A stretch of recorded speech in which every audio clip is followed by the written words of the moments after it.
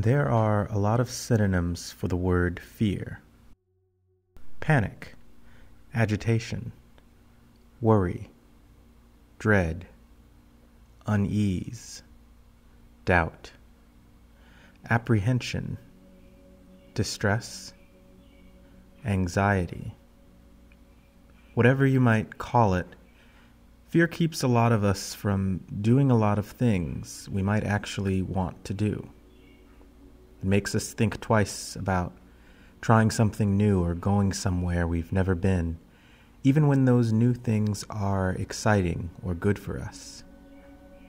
It keeps us from saying something important because it seems too tough or too vulnerable, even when our relationships depend on it.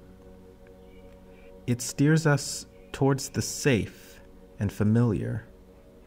It makes us worry and overthink and sometimes back out of commitments. It keeps us awake at night, nervous and terrified about the next day to come. In all the ways it shows up, it seems to always make us live a life lesser than what we're capable of.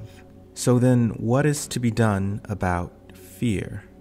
This immense, ubiquitous specter that seems so much larger than us.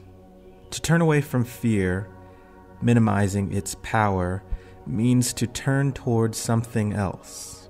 In considering what to turn to, there's something that is most antithetical to fear, most incompatible. That thing is certainty. Fear is a question of capability and safety. Can I really do this? Will things turn out all right? Is this worth the risk of harm? But certainty is the grounded, immovable answer. Any certainty at all can make a difference in the face of fear and anxiety. But the most effective certainty is a conviction of desire, a fixed aspiration that is connected to who you are and who you most desire to be.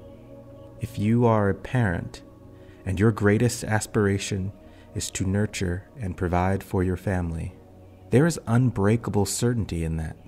Nothing can compromise the gravity of that pull towards doing what is best for your family. If you're someone in a helping profession, a nurse, a therapist, a doctor, you've made a substantial commitment to provide this world with much needed healing. You decided that your life belongs to a greater good of increasing the collective well-being, and no obstacle can sway you from that purpose. There's so much certainty in that. If you've decided at any point, in any kind of way, that you're a certain kind of person, you're a faithful person, or a generous person, or a loving person, a reliable person, or someone who's always willing to do the right thing, then you have a perpetual source of certainty.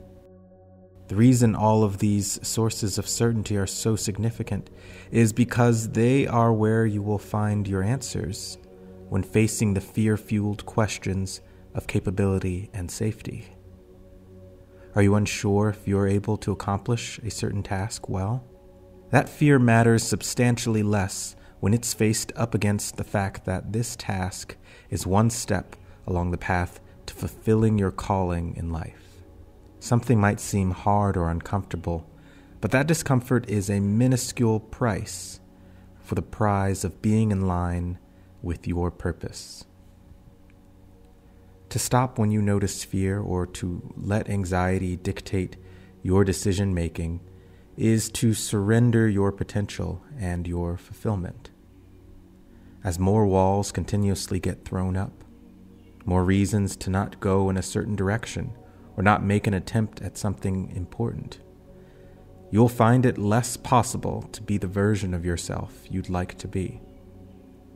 This is when you look for certainty, the kind we can find in what is meaningful to us, the kind that's in our love for our family, our passion for our work, our principles of who we are and what is right.